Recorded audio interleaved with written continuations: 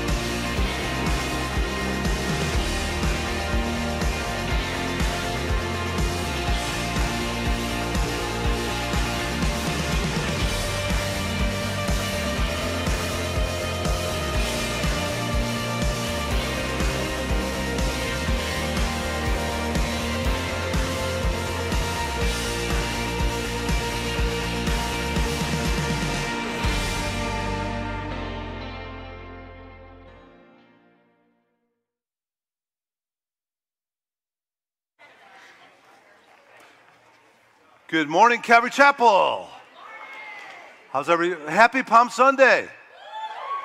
That's awesome. Hey, I wanted to start the service today on Palm Sunday by just reading what Palm Sunday is all about.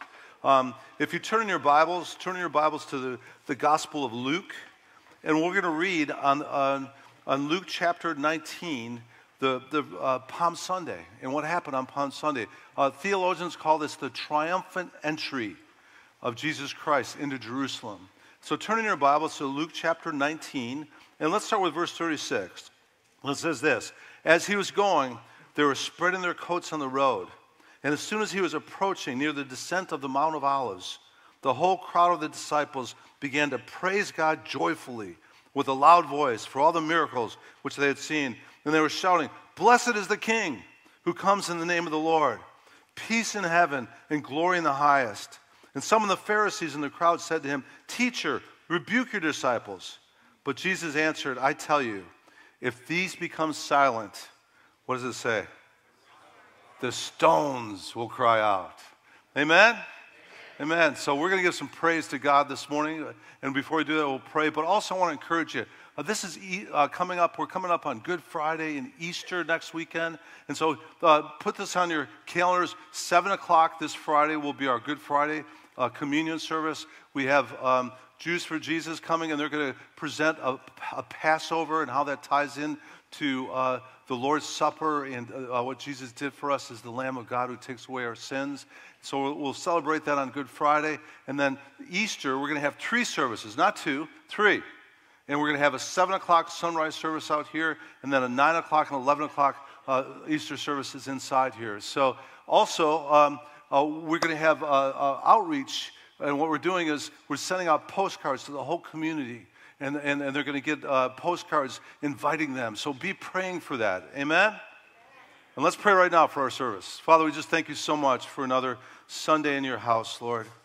Thank you so much, God, that as we meet in your name, Father, you say where even just 2 or 3 are gathered in your name, you're present here, Jesus, and we thank you for that. And we pray, Lord, this Palm Sunday that we would celebrate Jesus Christ today because he is the King of Kings and the Lord of Lords.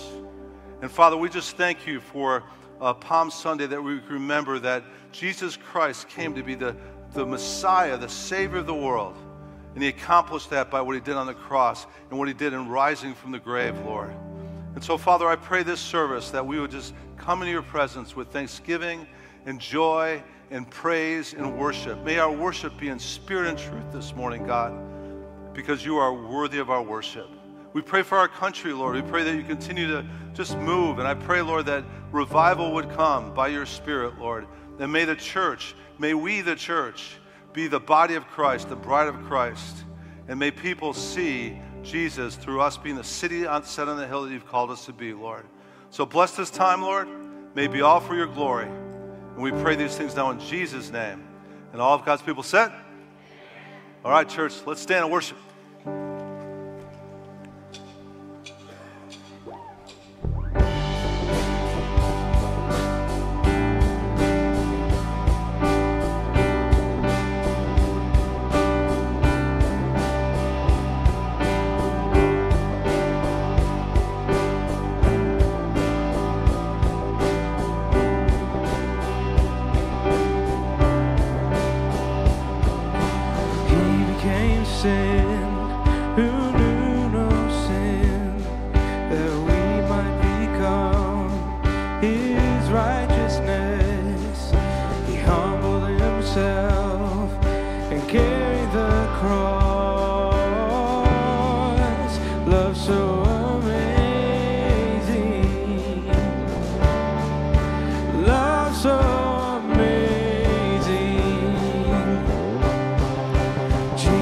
Christmas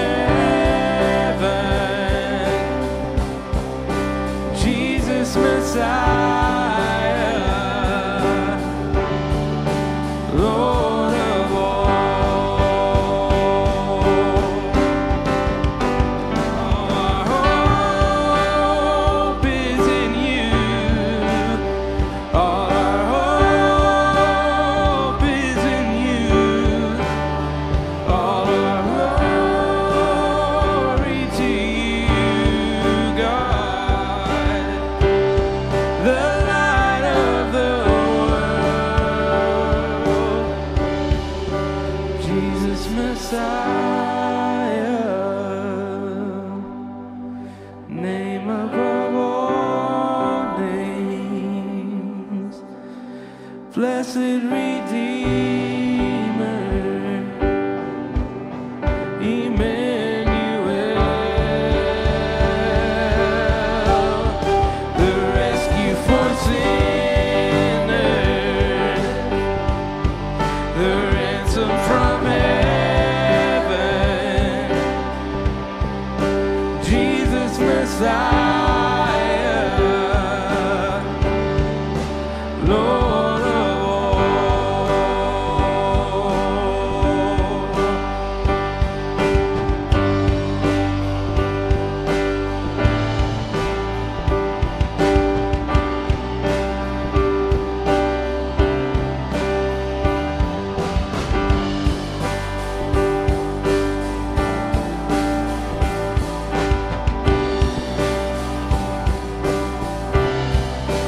Jesus Messiah,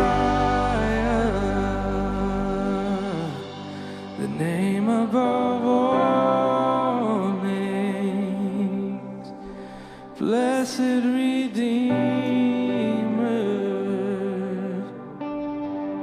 Emmanuel.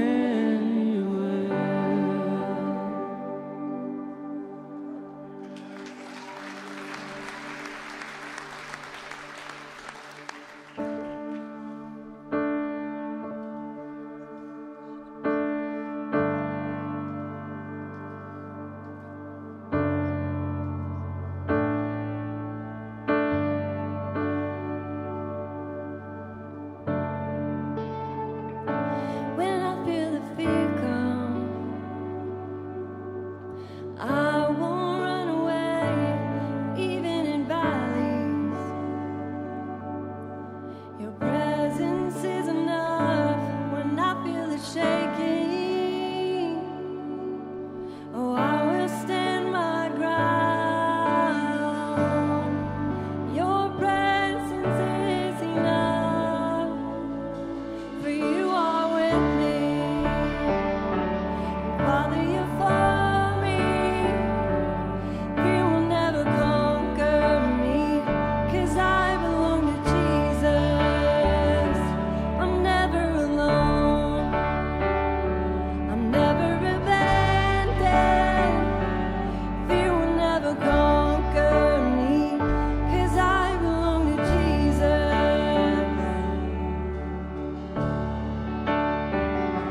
When I feel the pressure, oh, I won't run away, even in tension. Your presence is enough when I feel the pressing. Oh, I will stand my ground. My God, you are enough, 'cause you are with me. And Father, you're for me. Fear will never conquer me, 'cause I belong to Jesus. I'm never alone. I'm never abandoned. No, fear will never conquer me, 'cause I belong to Jesus.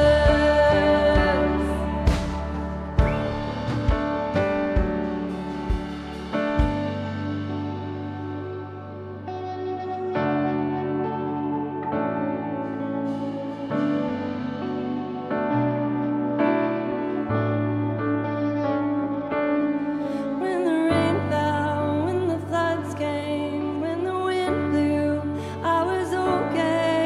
You were right there. You're in every step I take.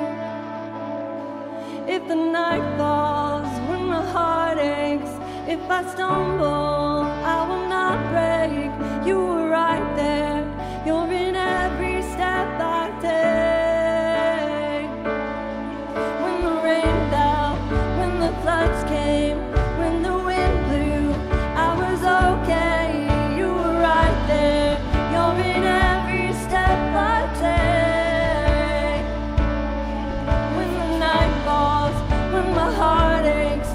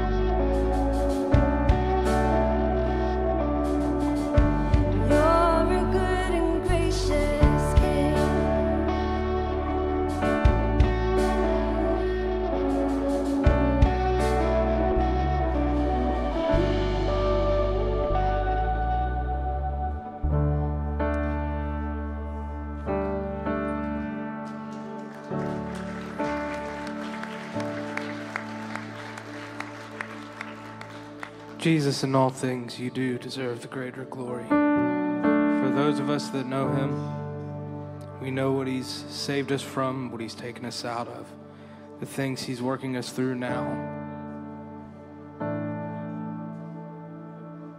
Jesus, we're so thankful that you walk beside us in every stage of life.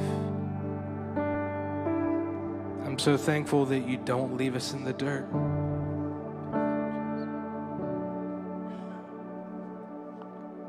I'm thankful that you convict our hearts and you bring us into repentance so we may be right with you.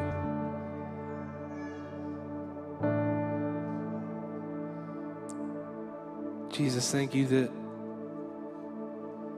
it was your propitiation on the cross, the payment for our sins that can allow us to live freely in you.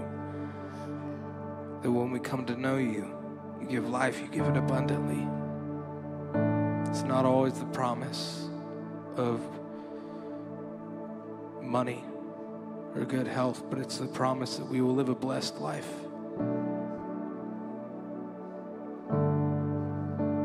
So Jesus, this morning, fill us, just as the word says, blessed are those who hunger and thirst for righteousness, for they shall be filled.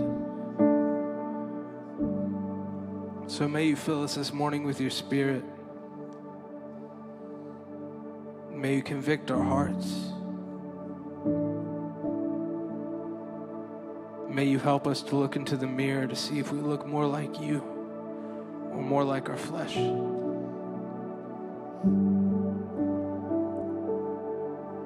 Jesus, help us to put to death the things of the flesh. Help us to walk in the Spirit.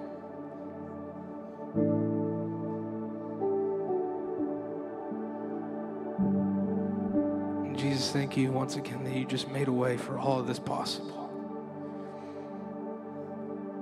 That we may live past our sin, past our own human deficiencies, past our own faults, because when we come to you, the word is clear that we are a new creation, that the old is gone, that the new has come, that there's been an identity change. But thank you even that when we fall 7 times, we get back up again, as Proverbs says. So Jesus, this morning, for those in this room that know you, make us more like you. Help us to mirror you, your image, and what that means to be holy. For those that don't know you, Jesus, convict. Holy Spirit, soften those hearts in this room, so they may hear your voice, so they may feel your drawing. Because Jesus, we can't draw men unto you ourselves. The word is clear that you draw men unto you. So Holy Spirit, draw them this morning. Draw every heart in this room closer to you. I pray this in your name. Amen.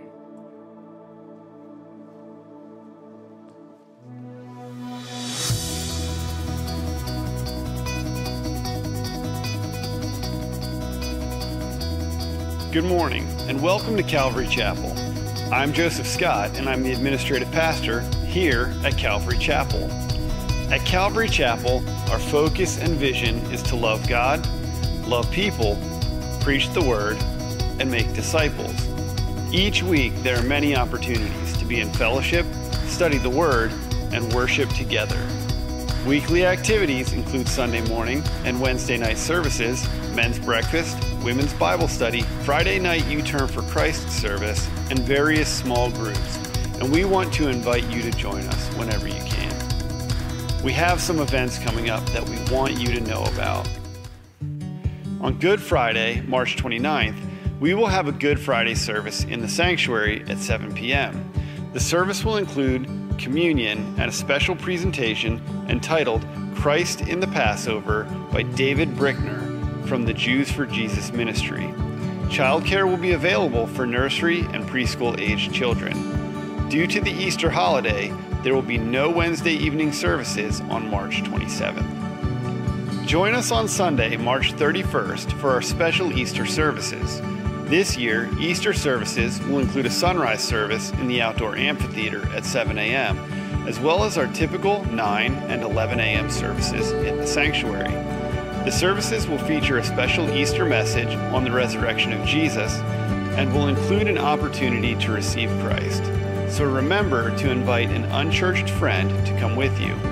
There will be free donuts from Dunkin' Donuts for all who attend, and all first-time visitors will receive a complimentary Calvary Chapel coffee mug and a $10 Dunkin' Donuts gift card. The Student Ministry Spring Break Retreat will be April 1st through 5th at Camp Gilead in Polk City, Florida. Activities will include tubing, paintball, swimming, bonfires, Bible studies, and a beach day at Fort DeSoto Park on the Gulf Coast. The cost of the trip is $50 and is open for middle and high school students. Registration is available online at cclexington.org. At Calvary Chapel, we love babies and kids. We work hard to provide excellent nursery care and children's ministry for them. If you choose to bring your little ones into the adult service and they get noisy or restless, please bring them to the appropriate nursery or children's ministry classroom. Mothers of babies are welcome to stay with their children in the nursing mom's room, where streaming of the adult service is available. The first Sunday of each month at Calvary Chapel is Friends Sunday.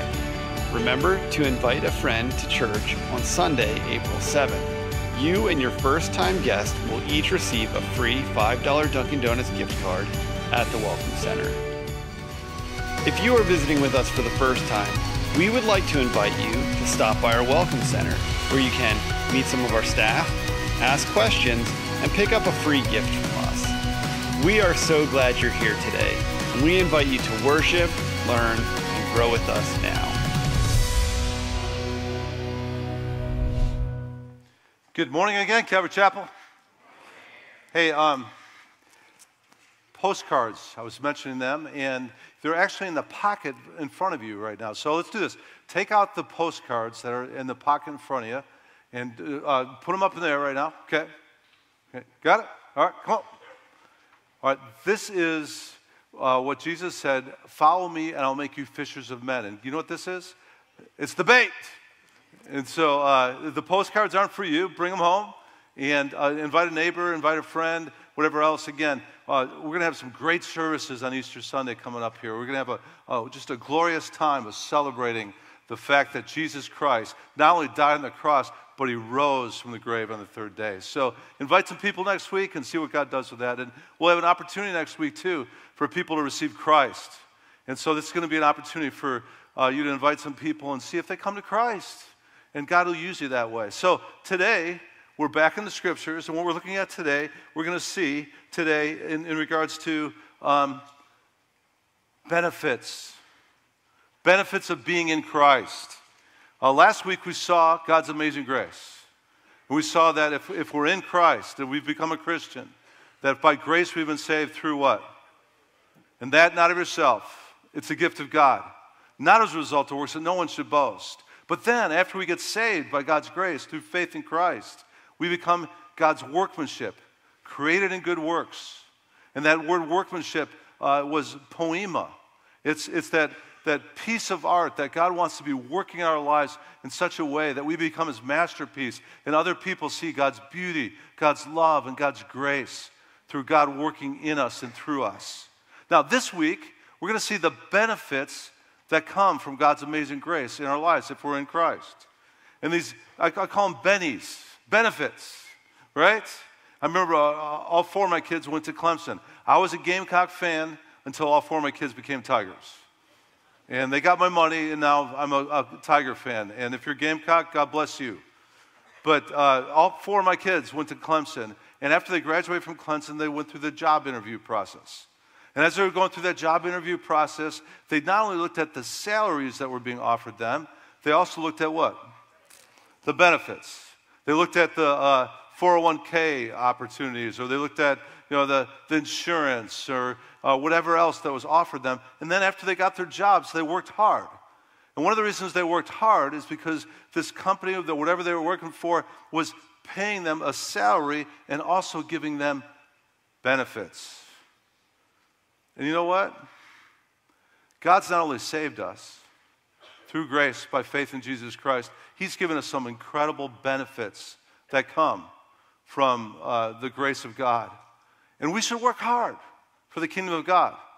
We should be those people who are being steadfast, immovable, always abounding in the work of the Lord, knowing that our toil in the Lord is not in vain, because of not only what God has done in saving us, but also what God has done in giving us all these beautiful benefits that we're going to see today in the Scriptures. So what we're going to do is we go through this Scripture, I'm going to give you a word for each one of those benefits. I'm going to give you 6 words for each one of the benefits that Paul talks about that we get from God's amazing grace. So we're back in Ephesians chapter 2, verse 11. If you're there, say amen.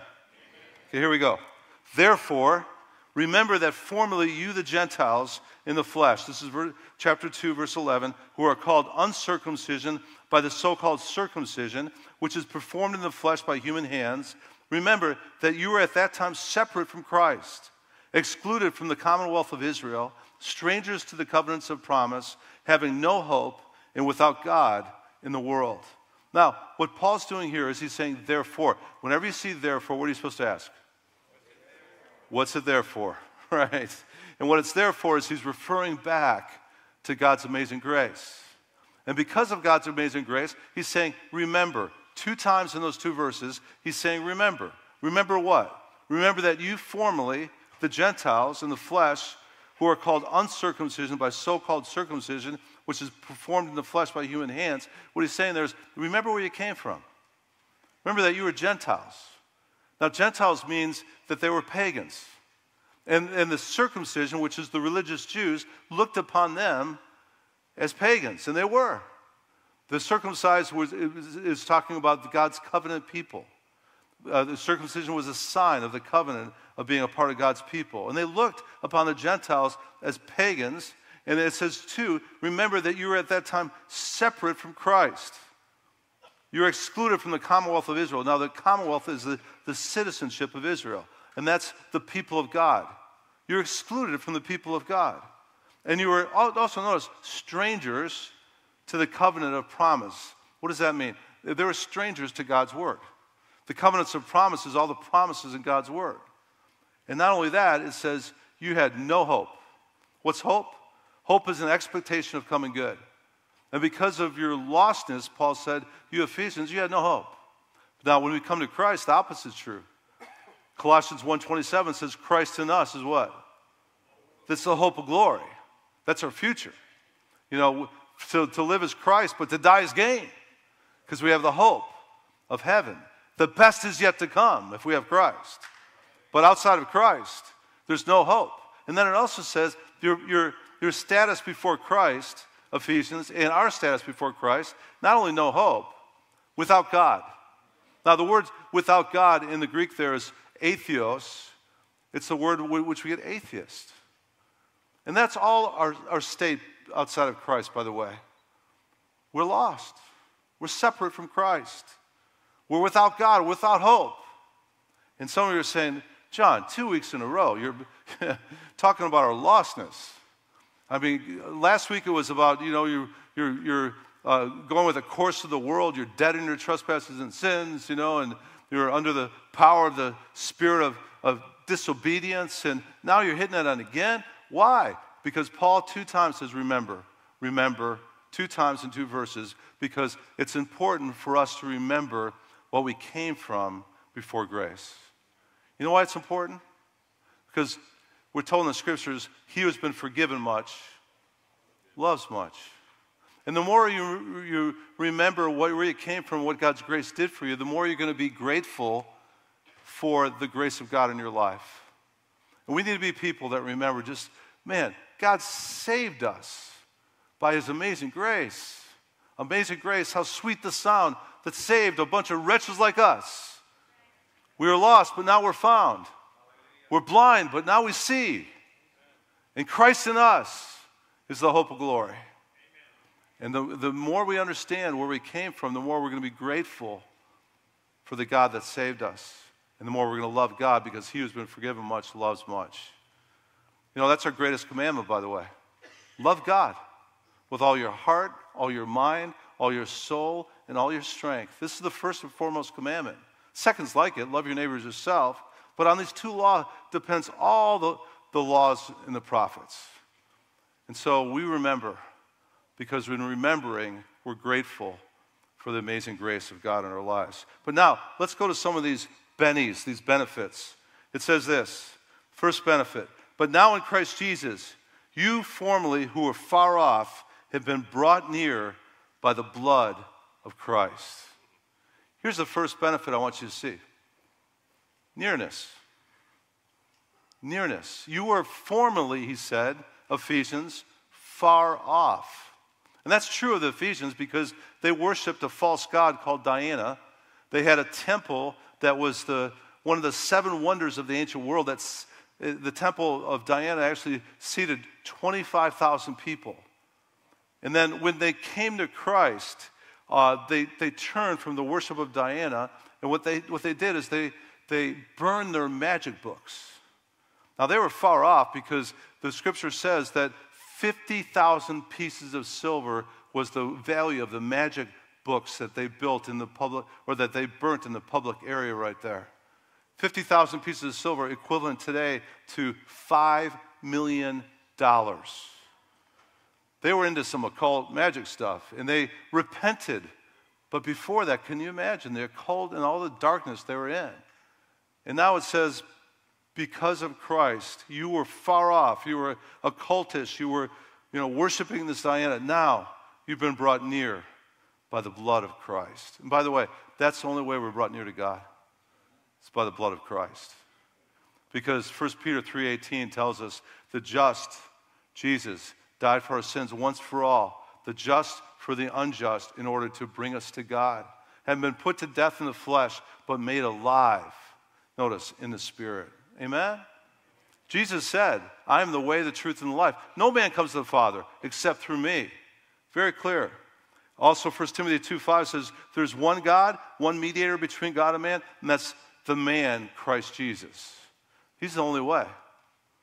Acts 4:12, Peter preaching said this, there's salvation in no one else, for there's no other name under heaven that has been given among men by which we must be saved. The blood of Christ. It's the means that God has used to bring us near. Near. And the lights just went off when I said that. Hey, the lights are supposed to go on when I say that he's brought us near. Amen? All right, so he has brought us nearer by the blood of Christ. Now, question. What happens as Christians when we don't feel near? Did God move? No. In him we live and move and have our being. It's very clear in Scripture that God is omnipresent. Jesus said, I will be with you always, even to the end of the age. Jesus made it clear that, he'll never leave us nor forsake us. So if we don't feel near to God, who moved?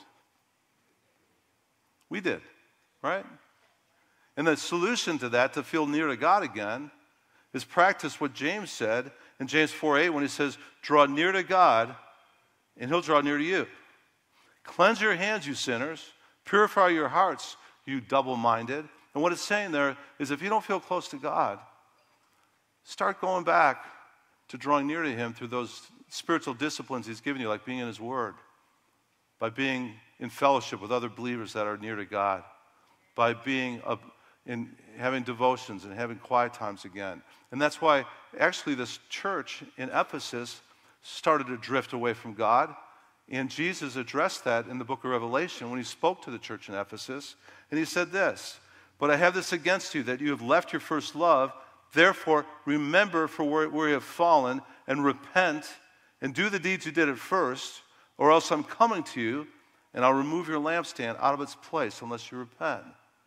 Feel distant from God? Then, hey, draw near to him. Repent. Remember what you were doing when you were close to him, and then repeat those deeds again that you were doing. I remember coming to Christ out of being lost and being far from God. And I remember the beauty of nearness to God when out of a lost state. I remember having my first quiet times where I was reading the Word of God. And God's voice was like speaking to me off the pages of Scripture. And I remember worship as a new believer and coming into his presence and feeling his touch upon my life. And I remember praying as someone who's been cleansed by the blood of Christ, and I had access to God. It's beautiful. I value that. And I want to guard that, and I want us to be people that experience that benefit of being near to God. But it causes, there's a part that we play. We need to draw near, and we need to repent of those things that keep us distant from God at times. And how do you repent? 1 John 1:9 tells us, if we confess our sins, he's faithful and just, will forgive us our sins and cleanse us from all unrighteousness. And then we get right with God, and we're close again by the blood of Christ. Amen? And then it says this also, after nearness, first word. Second word goes on and says, for he himself, he broke down. This second word I'm going to give you here is reconciliation. He himself is our peace, who made both groups into one and broke down the barrier of the dividing wall by abolishing in his flesh the enmity, which is the law of commandments contained in ordinances, that in himself he might make the two into one new man, thus establishing peace. And here's our word, and that he might reconcile them both in one body to God through the cross, and by it having put to death the enmity. So again, second word is reconciliation. And what he's talking about here is that there was a dividing wall between Jew and Gentile in the first century. And literally, there was a literal dividing wall. When you went to the Temple Mount, there would be an outer court for the Gentiles, for those Gentiles that might be proselytes or whatever else. And there was an outer court, but then there was a dividing wall to the inner court, which is close to the temple, which had actually a sign on it that said, if you're a foreigner or a Gentile, no, you can't go past this dividing wall. And if you do, there will be capital punishment. Now, what it's saying here is that dividing wall has been abolished by the cross of Jesus Christ. Why? Because Galatians 3:28 talks about this. It says, there's neither Jew nor Greek, there's neither slave nor free man, there's neither male nor female, for you're all one in Christ Jesus. And so, what does that have to do with us?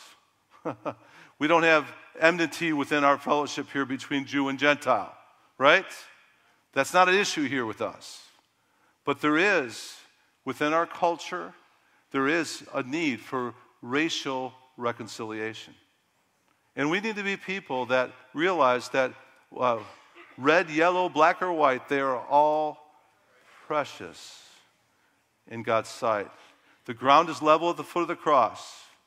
There's neither Jew nor Gentile nor any differences between races at the foot of the cross. And actually in heaven, it says around the throne of God, there's every tribe, every nation, every people group worshiping Jesus Christ, the Lamb who was slain. And you know what? We should bring heaven to earth in our churches today. There shouldn't be a racial divide among us as believers in Jesus Christ. We should have a harmony. And that's what reconciliation means, by the way. It's taking groups of people that are at enmity and bringing unity and harmony between those groups. You know, back in the 90s and later 80s, Promise Keepers really became a strong movement among men. And I went to several of the Promise Keepers events. And I remember that God was just moving and bringing repentance. God was moving and bringing many men to Christ during Promise Keepers. And I actually went to the Promise Keepers Pastors Conference at the Georgia Dome in Atlanta. And I remember going to that, and there was 40,000 pastors there. As far as I know, that was the largest gathering of pastors in the history of the church. And I remember this, just some of the best Bible teachers in our generation were there. Chuck Swindoll was there. Tony Evans was there. E.V. Hill was there. Jack Hayford was there. Some great Bible teaching went on during the conference. But my favorite part of that conference was about midway through, the people on the stage felt led to do an altar call for the pastors of color that were there. The Hispanic pastors, the African American pastors, the Asian pastors. And they had them come up. And as they came up, they had us just honor those pastors of color. And there's thousands of them. We cheered for them. And then we prayed for them. And then as they were at the altar, we worshiped some more. And it was like the ceiling of the Georgia Dome opened and the Holy Spirit descended upon us. And you could just sense God's smile because we were just honoring those people from all different races that were part of our kingdom, the kingdom purposes that we have as pastors and as leaders within God's church. Wonderful thing. You know, as we grow as a church, I'm praying that we're going to grow in diversity. I'm praying that we're going to be growing and reaching people from all different races in this church, and that we'd never have a dividing wall there, right? That we'd have reconciliation.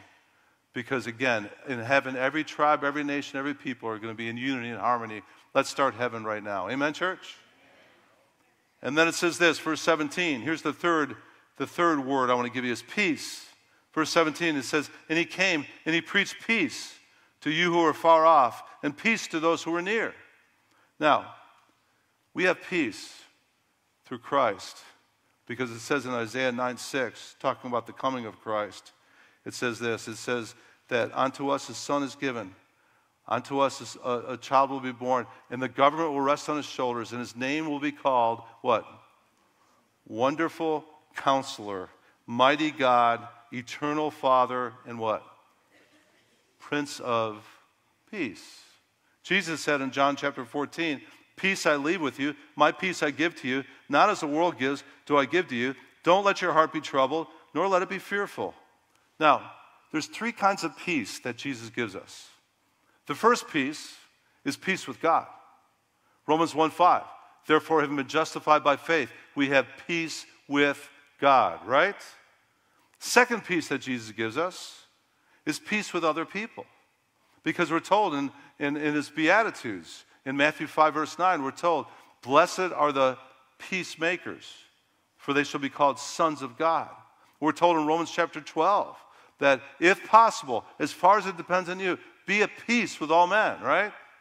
And it's important for us to be people of peace. We're actually told in Matthew, in the Gospel of Matthew, chapter 5, it talks about that if you are presenting your offering at the altar and remember that your brother has something against you, leave your offering, therefore, before the altar and go. First be reconciled to your brother, then come present your offering. You know what that's saying?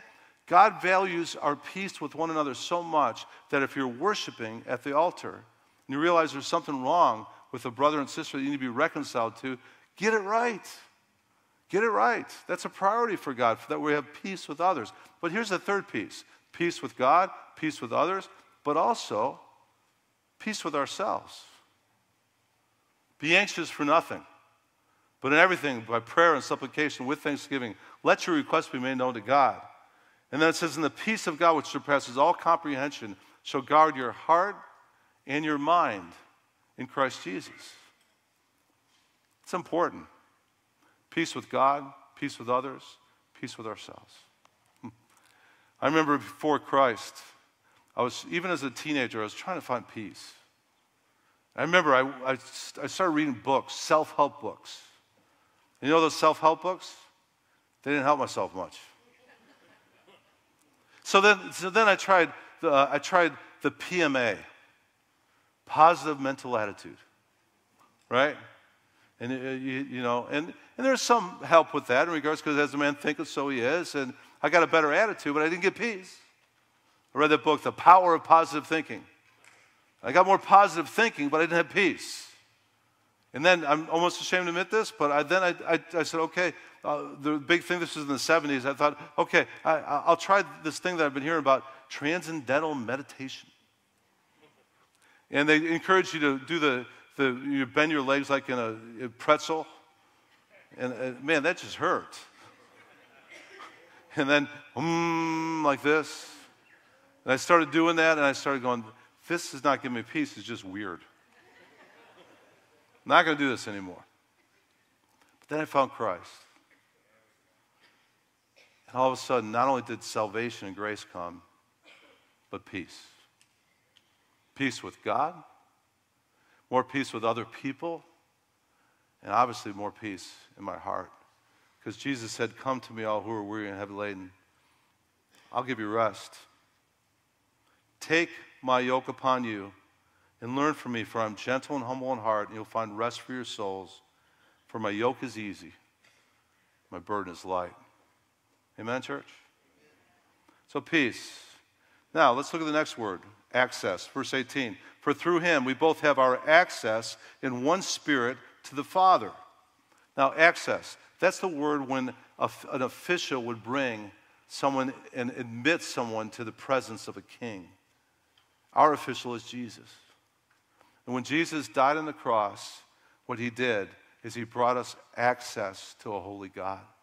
Now, before the cross, the very presence of God was guarded by a curtain, a veil in the temple. And the veil was this thick veil that would separate the holy place from the holy of holy place.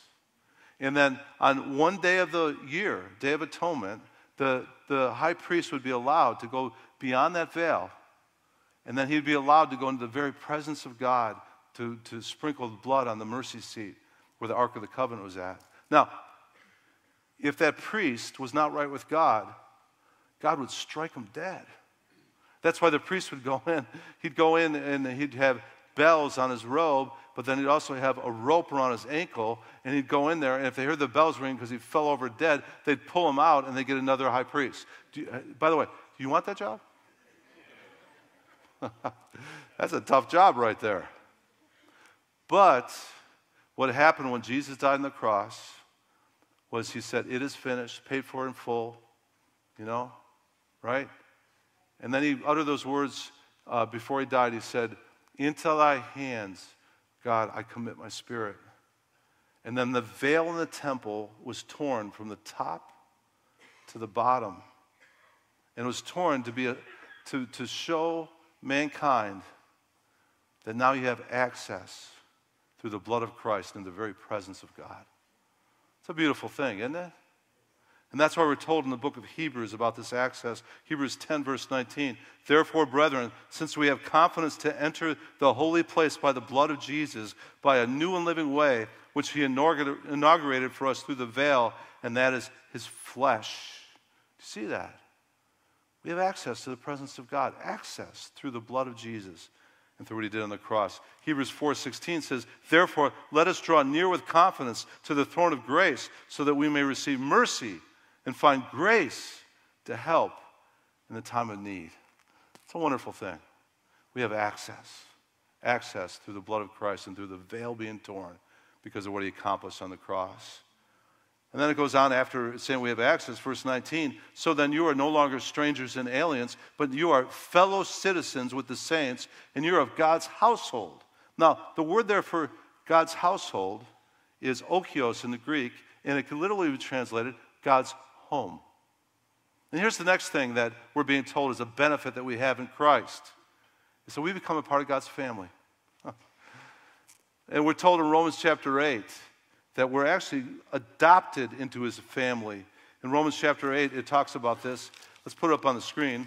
And it says this, for all who are being led by the Spirit of God, these are the sons of God. For you have not received a spirit of slavery leading to fear again, but you've received a spirit of adoption as sons, by which we cry out what? Abba, Father, Daddy, it could be translated. And the Spirit himself testifies with our spirit that we're children of God. And if we're children, we're heirs also, heirs of God and fellow heirs with Christ. If indeed we suffer with him, so that we also may be glorified with him. And then Ephesians 1, back when we were there in the first chapter, it says this, he predestined us to adoption as sons through Jesus Christ to himself, according to the kind intention of his will. I like that. You know what? Along with adoption, along with becoming a part of his family, what Paul is saying in Romans chapter 8 is we get the privileges of being a part of God's family. We're joint heirs with Christ.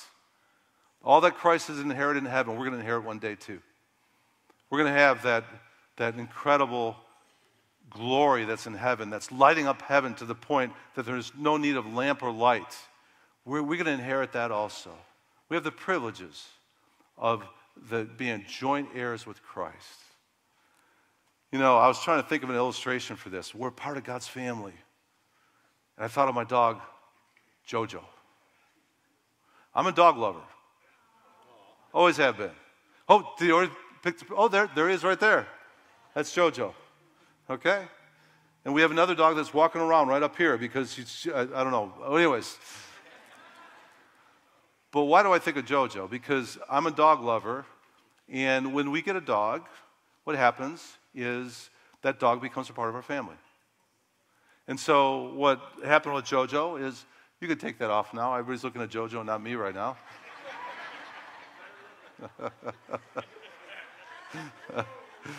Okay.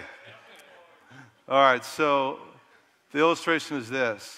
When JoJo became a part of our family, she got the privileges of being in our house, right? And in our house, it's interesting too, there's a couch just for JoJo. I'm serious. And there's actually, okay, put it back up on the screen. Okay. You see that blanket? That's JoJo's blanket. That's JoJo's couch. And when Heidi and I sit down on our couch and watch TV, she jumps up on her couch, and I swear sometimes I think she's watching TV with us. And then I go to bed at nighttime, and she transfers from her couch to my couch. How do I know that? Because when I leave the bedroom in the morning, I'll hear her jump off, and she knows she's not supposed to be on her couch, but she's on it anyways. And I'll go sit on our couch, and the couch is warm. This dog's got some privileges. And why does she have these privileges? Because she's a part of the Hoppy household. She's a part of our home. She's a part of our family.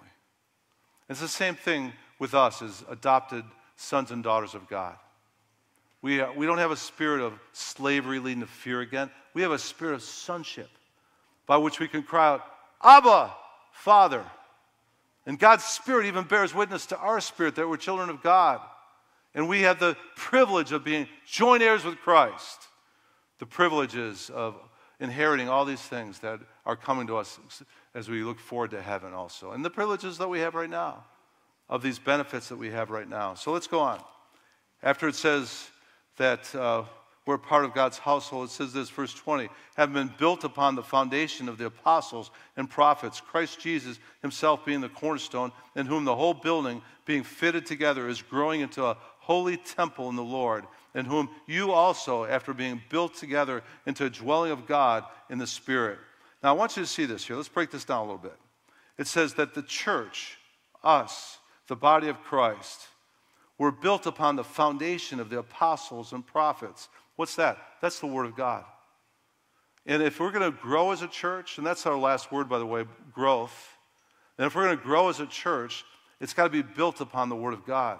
The early church continually devoted themselves to the apostles' teaching. And that was the first thing on the list they devoted themselves to. And why do we do so many Bible studies here at Calvary Chapel? It's because we're going to devote ourselves to God's Word.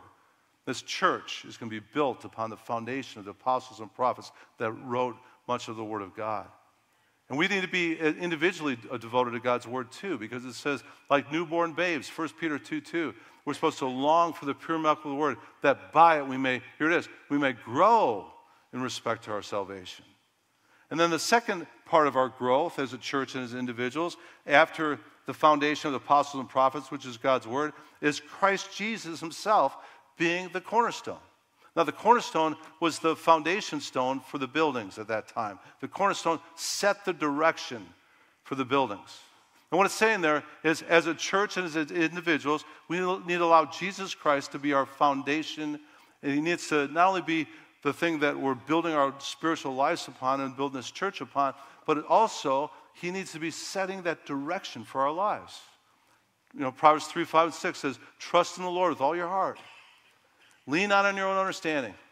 In all your ways acknowledge him, and he'll make your path straight, or he'll direct your paths. And then after allowing Jesus to be the foundation in our growth, it says we're this whole building fitted together. And by the way, the church is not a building, physical building. It's us, the body of Christ. It actually says in Peter, it says that we're the living stones of God's church. And also it says, in whom also you are built together into the dwelling of God in the Spirit. So, last word, growth. If we're going to grow as a church and we're going to grow as individuals, we need to be built upon God's Word. We need to have as our foundation Jesus Christ. He needs to direct our lives in this church's life. And then also, we need to be people of the Spirit. Because it says in that last verse again that we're built together in the dwelling of God in the Spirit. And in 2 Corinthians 3, 17 and 18, talking about just growing in Christ too, it says, now the Lord is the Spirit, and where the Spirit of the Lord is, there's liberty. But we all, with unveiled face, beholding as in a mirror the glory of the Lord, are being transformed into the same image from glory to glory, just as from the Lord, the Spirit. That's what God wants for us. He wants us to be a building of God, growing together, individually and corporately. Amen, church? So what are the 6 words we got today that are benefits that we have in Christ? Number 1, nearness. Number 2, reconciliation. Number 3, peace. Peace not only with God, peace with others and peace with ourselves. Also, number 4, access. We have access through the blood of Christ and through the veil being torn. Number 5, family. And all you're going to go home with a picture of JoJo in your mind, being a part of the Hoppy family. And number 6, growth. And growth comes again from Jesus being the foundation, and the Word of God being our foundation, and the Spirit of God helping us to grow as God's church and God's people. Amen, church? All right, let's pray. Father, we just thank you so much for another Sunday that we could celebrate Jesus. Thank you so much, God, that you're a God that wants us not only to be saved, you're a God that wants us to be growing. And so, Lord, I pray that we would continue to be those people that are growing in the grace and the knowledge of Jesus Christ. And Father, I pray too that we would be living out these things that we learned today of drawing near to you, God, so you could draw near to us.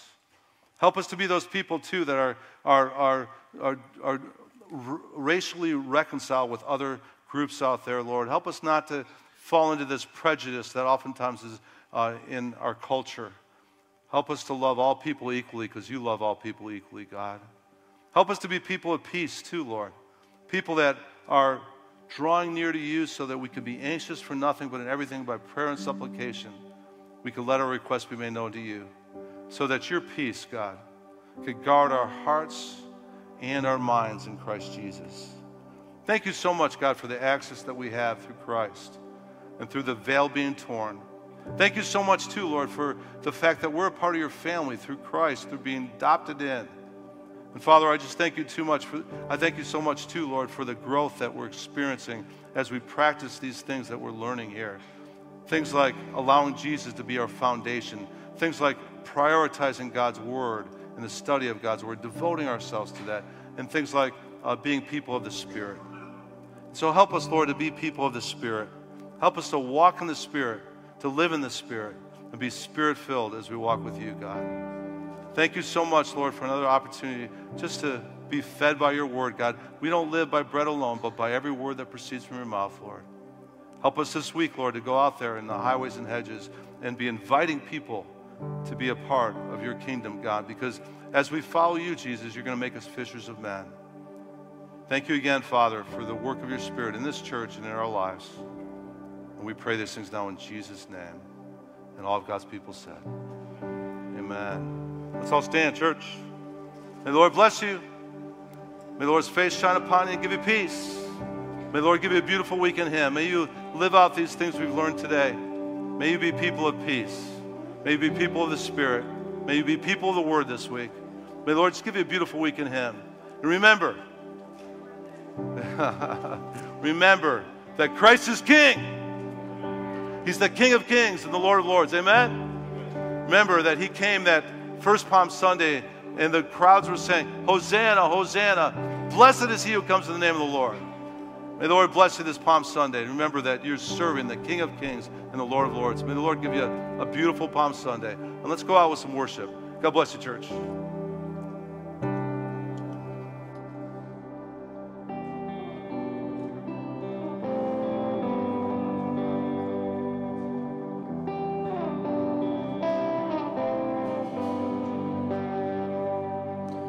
Thank you for the cross that you have carried. Thank you for your blood that was shed.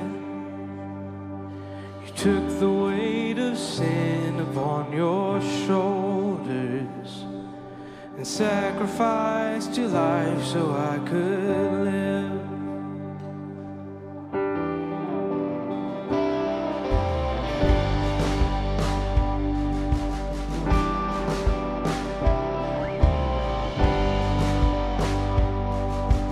Thank you for the cross that you have carried. Thank you for your blood that was shed.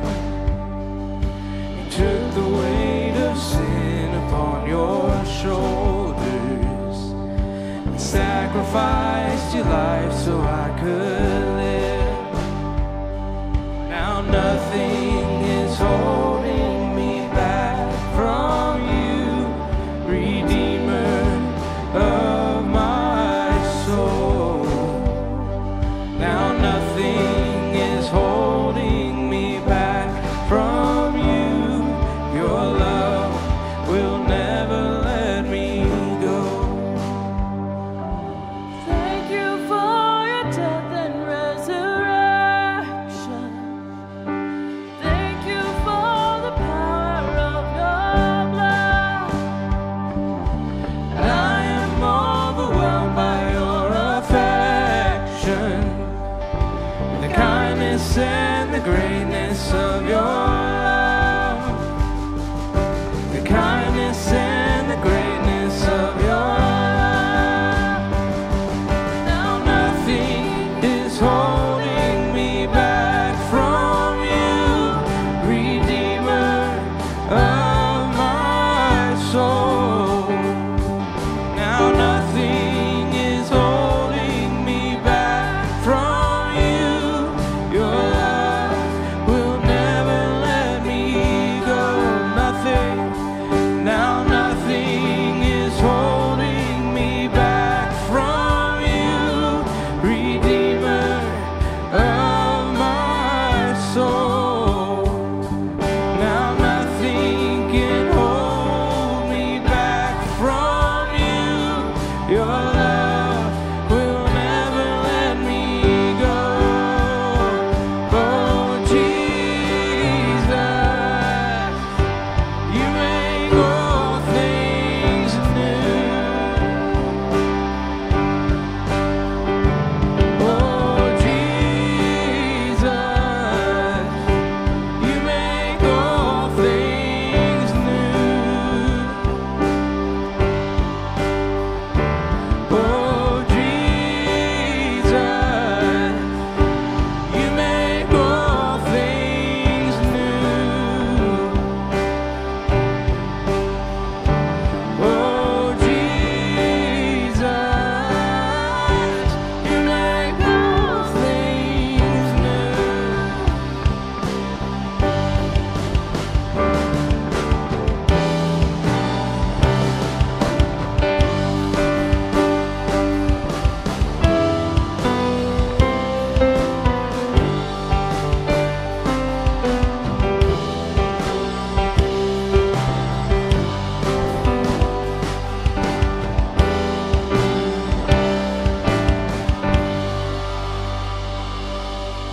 Thank you that we're living in your kingdom.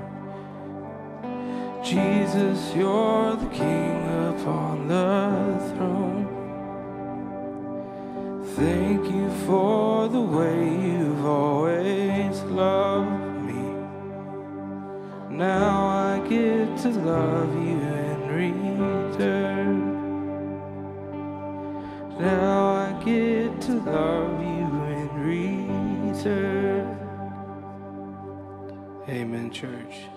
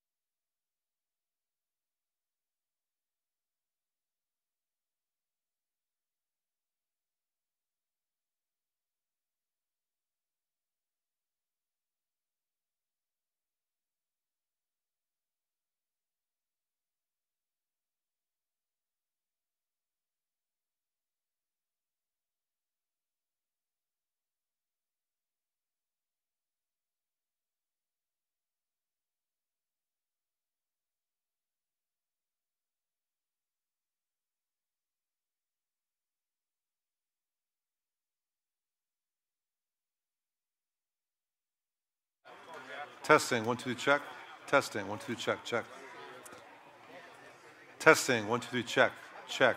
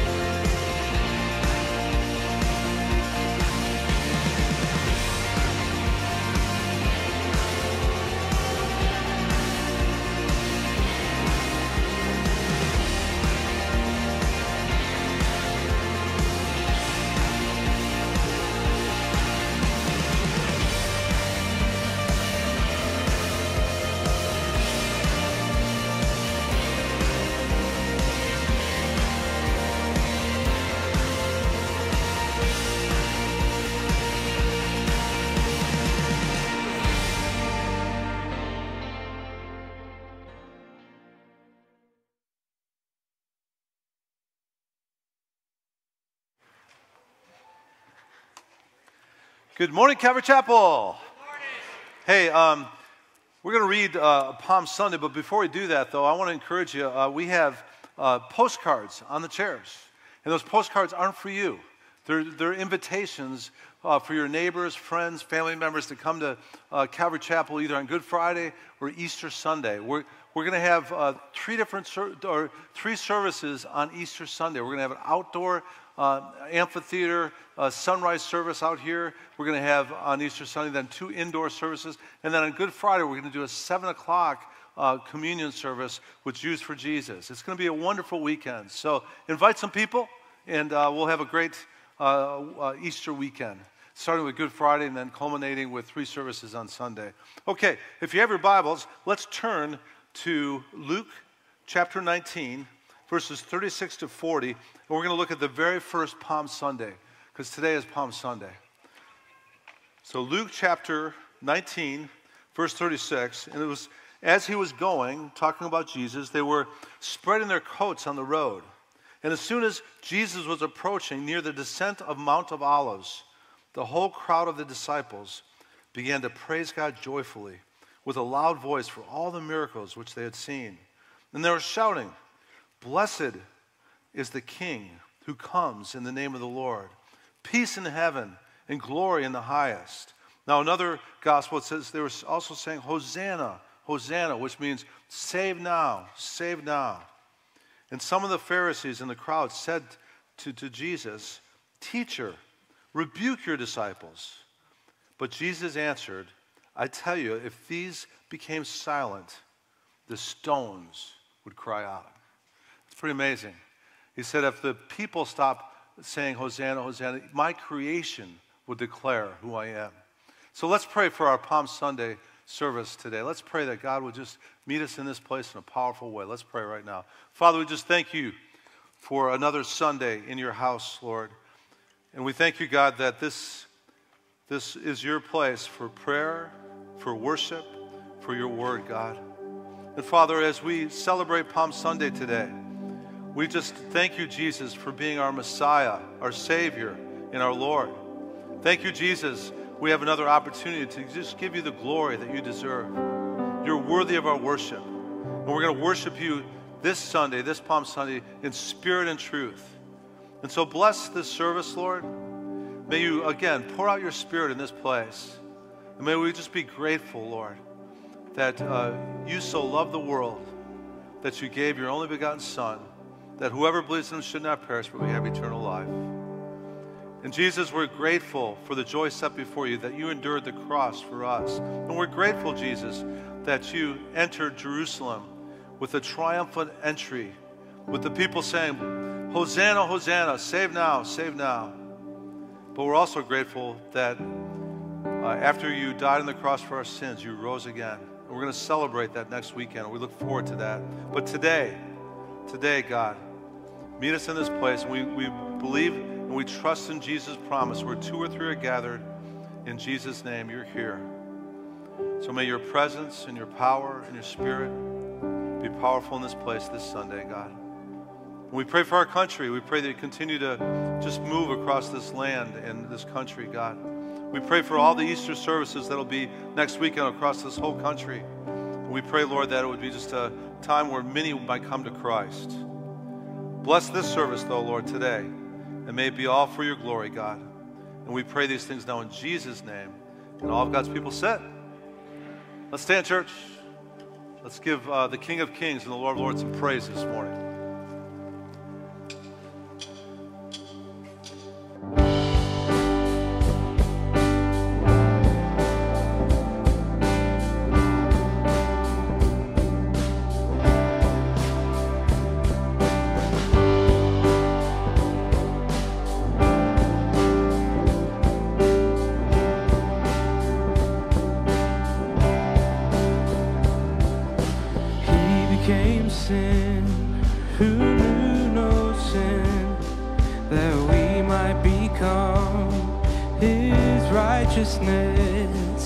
He humbled himself and carried the cross.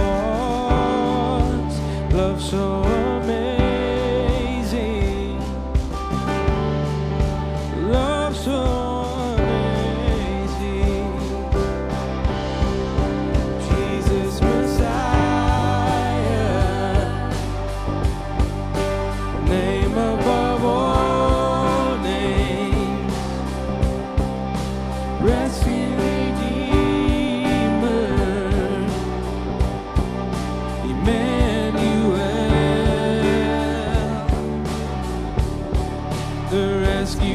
sinners,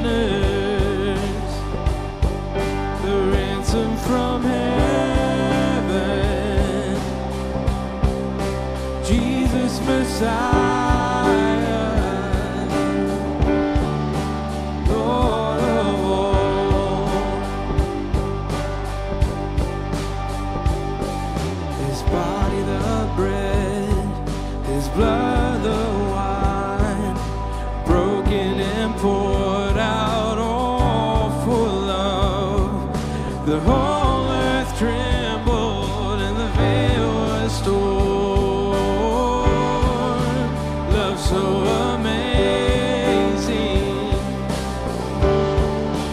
love so amazing, Jesus Messiah,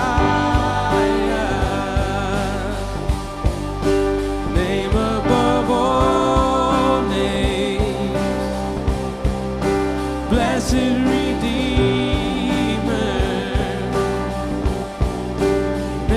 Emmanuel, the rescue for sinners, the ransom from heaven, Jesus Messiah, Lord of all. All our hope is in you. All our hope is in you. All the glory to you, God, the light of the world, Jesus Messiah, name above all names, blessed Redeemer, Emmanuel, the rescue for sinners, the ransom from heaven, Jesus Messiah, Lord of all.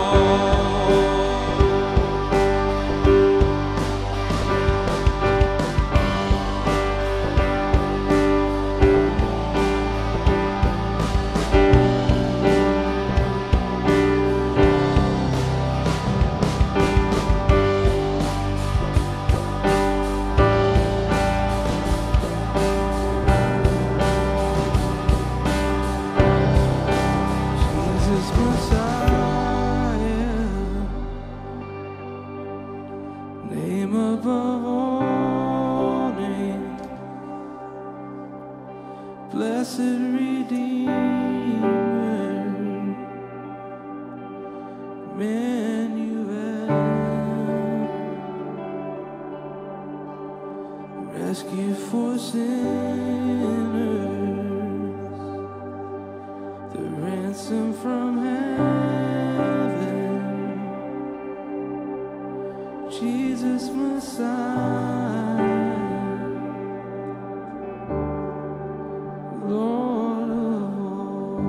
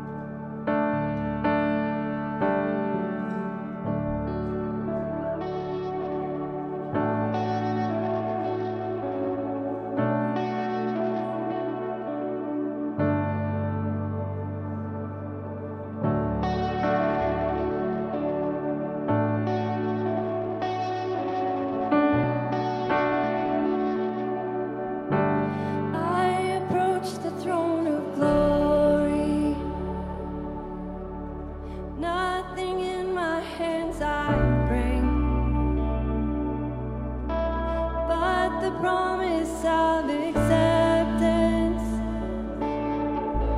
from a good and gracious King.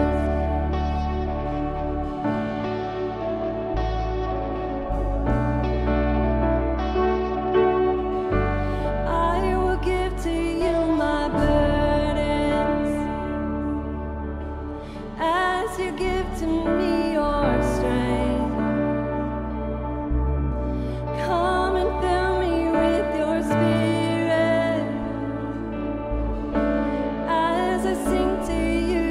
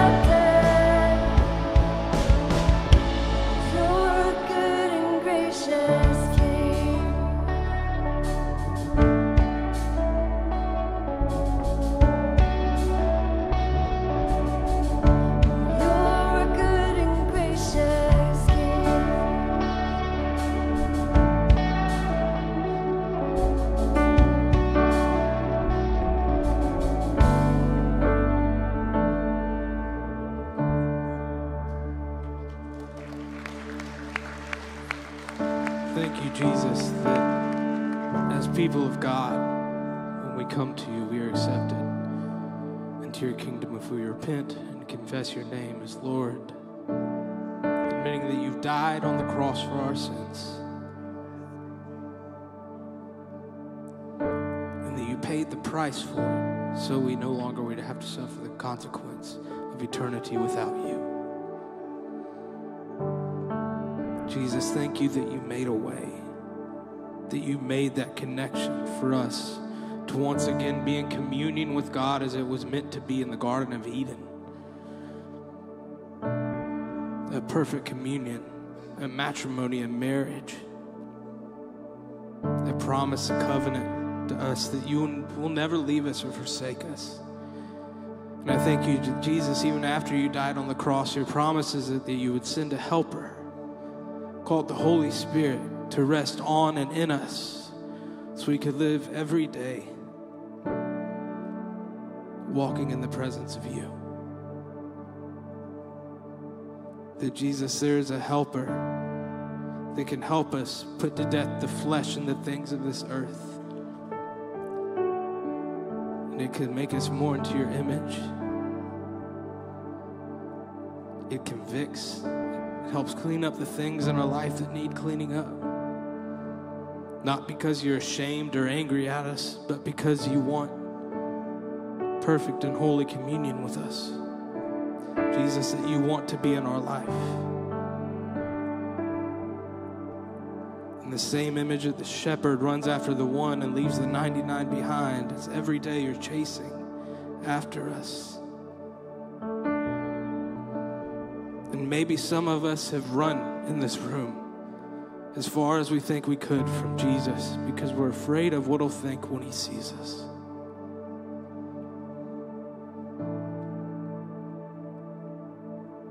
Oh, but how you welcome us back.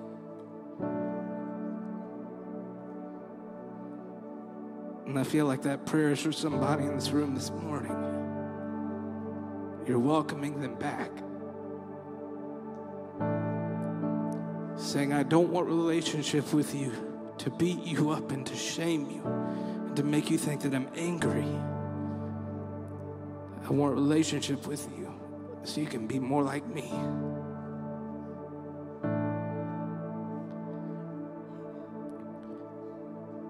I want to be connected to you. Jesus, I pray we never let go of that. Yes, we are to be as holy as you are holy. But Lord, I thank you that your forgiveness and your mercy doesn't run out. I pray this morning for those in this room that have walked away from the Lord thinking that he's angry, thinking that he wants nothing to do with you. Lord, I thank you that you're calling them back this morning, knowing that you welcome with open arms.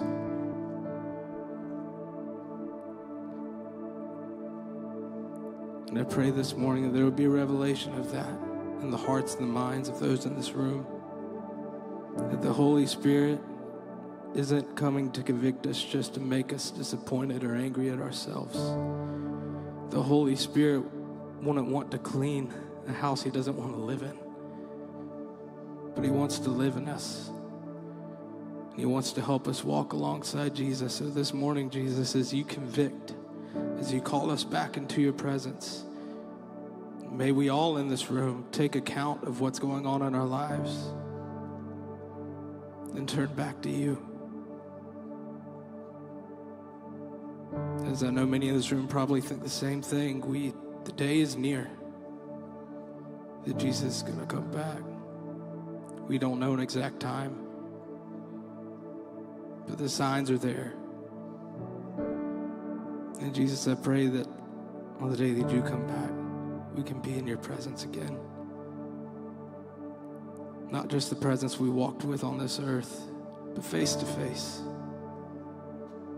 Where all pain, all tears, all sickness, all the things of this earth have passed away. There's nothing but peace and rest in the presence of the Son of God. So So Jesus, this morning, as Pastor John brings the word, may you draw us into your image. May you draw us into your presence, make us more like you. And help us to realize that you aren't here to condemn us. You're here to be with us, Lord. In Jesus' name, amen.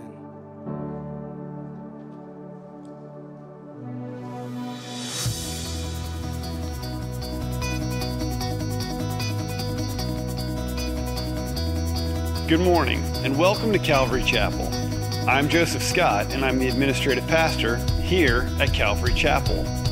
At Calvary Chapel, our focus and vision is to love God, love people, preach the word, and make disciples. Each week, there are many opportunities to be in fellowship, study the word, and worship together. Weekly activities include Sunday morning and Wednesday night services, men's breakfast, women's Bible study, Friday night U-Turn for Christ service, and various small groups. And we want to invite you to join us whenever you can. We have some events coming up that we want you to know about. On Good Friday, March 29th, we will have a Good Friday service in the sanctuary at 7 p.m. The service will include communion and a special presentation entitled Christ in the Passover by David Brickner from the Jews for Jesus Ministry. Childcare will be available for nursery and preschool aged children. Due to the Easter holiday, there will be no Wednesday evening services on March 27th. Join us on Sunday, March 31st for our special Easter services. This year, Easter services will include a sunrise service in the outdoor amphitheater at 7 a.m., as well as our typical 9 and 11 a.m. services in the sanctuary. The services will feature a special Easter message on the resurrection of Jesus and will include an opportunity to receive Christ. So remember to invite an unchurched friend to come with you. There will be free donuts from Dunkin' Donuts for all who attend, and all first-time visitors will receive a complimentary Calvary Chapel coffee mug and a $10 Dunkin' Donuts gift card. The Student Ministry Spring Break Retreat will be April 1st through 5th at Camp Gilead in Polk City, Florida. Activities will include tubing, paintball, swimming, bonfires, Bible studies, and a beach day at Fort DeSoto Park on the Gulf Coast. The cost of the trip is $50 and is open for middle and high school students.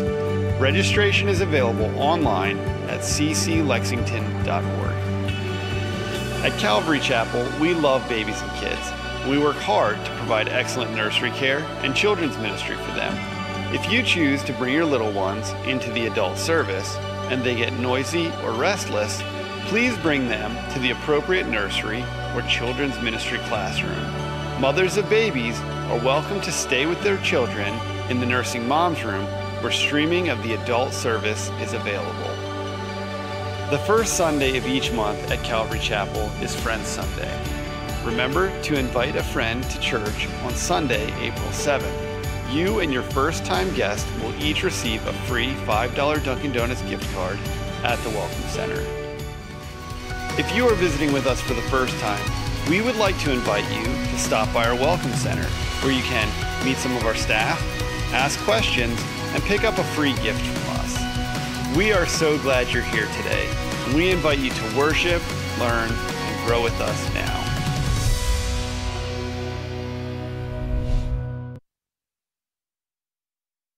Good morning again, Calvary Chapel.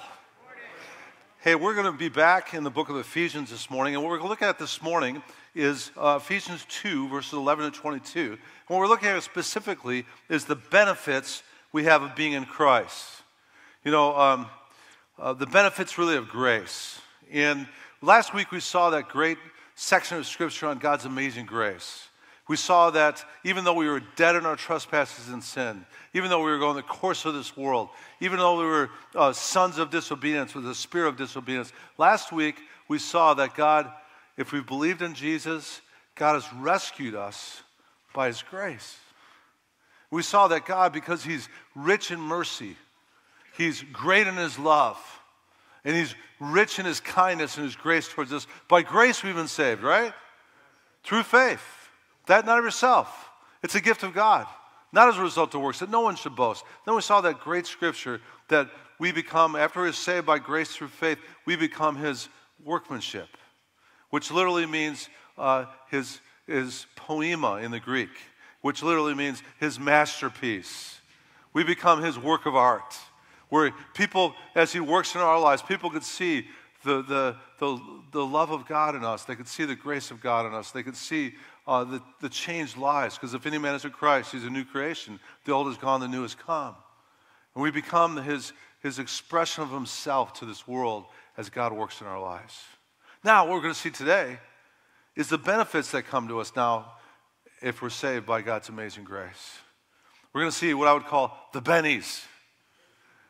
All four of my kids went to Clemson and graduated from Clemson. I was a Gamecock fan until all four of my kids decided to go to be Tigers. And now that they got our money, we're Tigers. And as they graduated from Clemson, one of the things we did was we encouraged them to not only do the job interviews and stuff, but they not only had job interviews and they had offers for this or that, for salaries, they also had benefits they had to look at, right? They had to look at the 401k. They had to look at the the insurance policies or whatever that the potential jobs would offer them. And then as they got jobs, they worked hard. And they continue to work hard because they know that they're getting paid and they're getting benefits too. Now, analogy for us. We're saved by God's grace through the cross and through our faith in Jesus Christ. And we're saved, but not only are we saved, we're going to see today, we get all these benefits from being saved. We get benefits from this grace also. And I believe we should have, as a response to that grace and those benefits, we should have a heart that wants to work hard for Jesus. A heart that wants to be steadfast, immovable, always abounding in the work of the Lord, knowing that our toil in the Lord is not in vain. Because not only has the cross saved us, but we're blessed with all these benefits. And so as we go through this scripture on benefits, I'm going to give you 6 different words that will describe 6 different benefits we have. And my prayer is, as we are blessed by the knowledge of only his grace, but also the knowledge of these benefits, our hearts would be, man, I want to serve Jesus. I want to be someone that makes a difference in this world for Christ, because Jesus did that for me. Not only grace, but also benefits. Amen? All right, so let's jump right in. We left off in verse 11, Ephesians chapter 2. It says, therefore, remember that formerly you, the Gentiles in the flesh, who are called uncircumcision by the so-called circumcision, which is performed in the flesh by human hands, remember that you were at that time separate from Christ, excluded from the commonwealth of Israel, strangers to the covenant of promise, having no hope, and without God in the world. Now, here's what Paul's doing here. He's saying, therefore. Whenever you see therefore, what are you supposed to ask? What's it there for? And a part of what it's there for is he's going back to the section on God's amazing grace. And because of this amazing grace, remember, 2 times in those 2 verses, he says, remember where you came from. Remember that before grace, you were the Gentiles. Now, the Gentiles were pagans. Jews who were a part of the covenant, and they were part of the covenant because they're called the circumcised there, would look down upon the pagan Gentiles as logs for the fire of hell. A religious Jewish person is, if they were Orthodox Jew and they bumped into a Gentile by mistake in the marketplace, what they do is they go home and do a ceremonially cleansing because they touched a Gentile, because these Gentiles were so pagan. That's their viewpoint. And it says here also, if you go back, that you were separate from Christ. You were excluded from the commonwealth of Israel. What that means is you weren't part of the citizenship of heaven. The commonwealth is citizenship of Israel, the citizens of God's people. You were strangers to the covenant of promise. What that means is they were strangers to God's word, because the covenant of God's promises are found in God's word. And also they had no hope. Hope is what? Expectation of coming good. Now, when we come to Christ, Christ in us, it's a hope of glory. Hope is the expectation that this is all we got to look forward to as believers in Jesus Christ. But apart from Christ, there's no hope. And it says you're without God. That's our position before Christ also. The word without God literally is, in the Greek, it's atheos. It's a word from which we get atheist.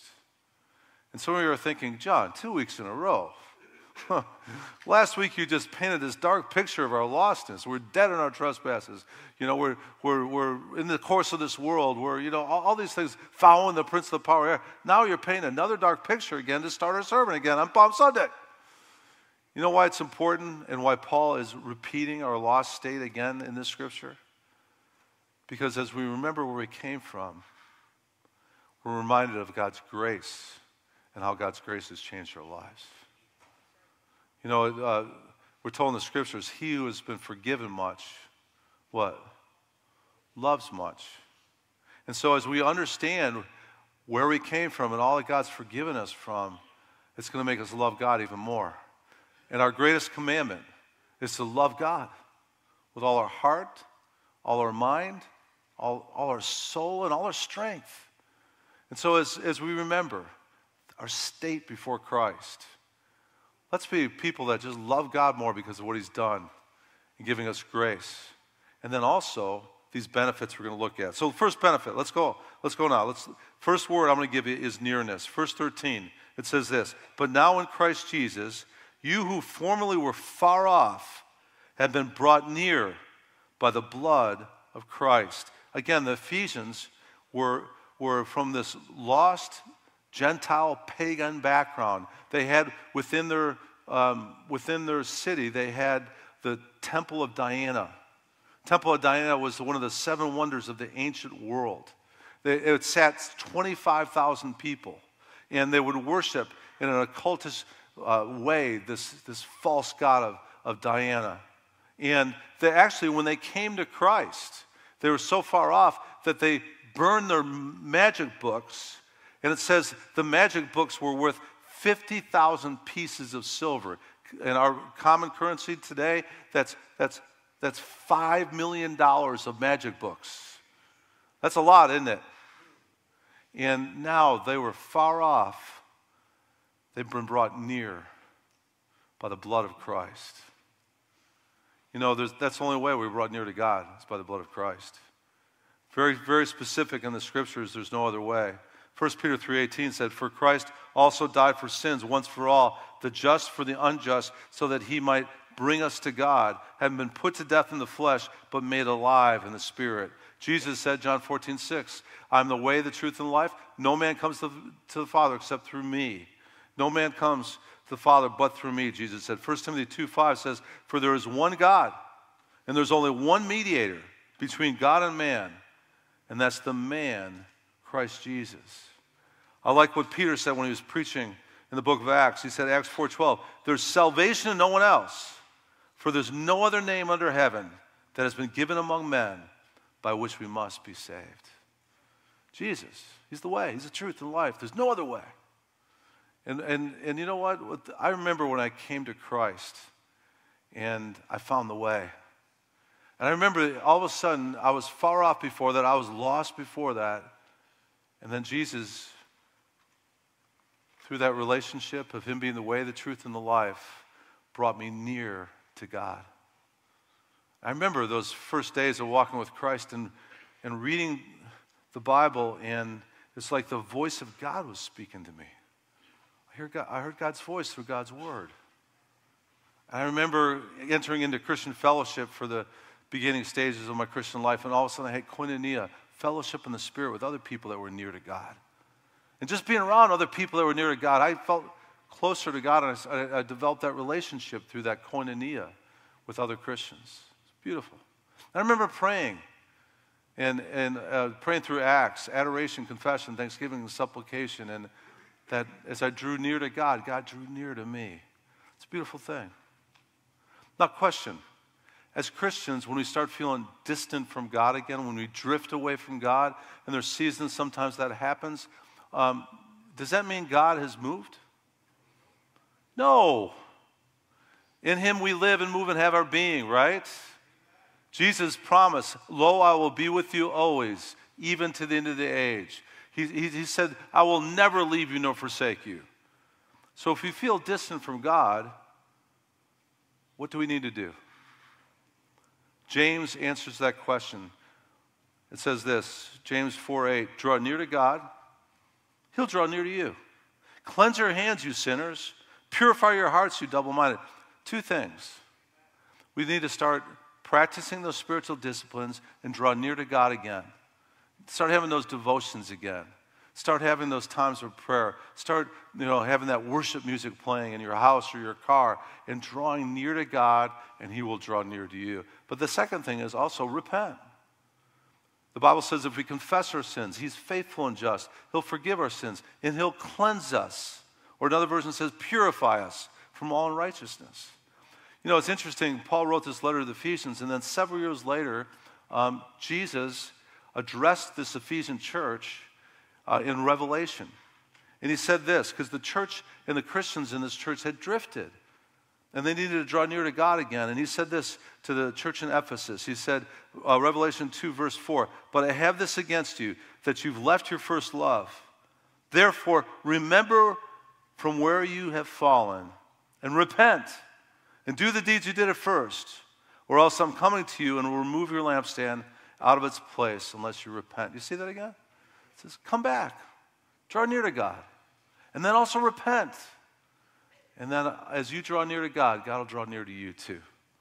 Nearness to God, our first wonderful blessing, benefit that we have in Christ. Now, second one, verse 14, for he himself is our peace, who made both groups into one and broke down the barrier of the dividing wall, by abolishing in his flesh the enmity, which is the law of commandments contained in his ordinances, that in himself he might make two into one new man, thus establishing peace, and might reconcile them both in one body to God through the cross, and by it having put to death the enmity. Now, here's the second word I'm going to give you. First word was nearness. The second word is reconciliation.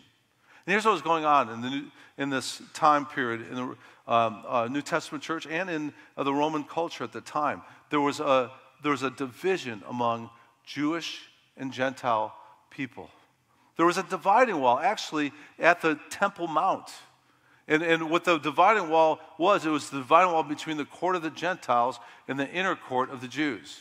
And there was actually a sign that said this. It said, if any Gentile or foreigner comes past this dividing wall, they will face capital punishment. They'll be killed.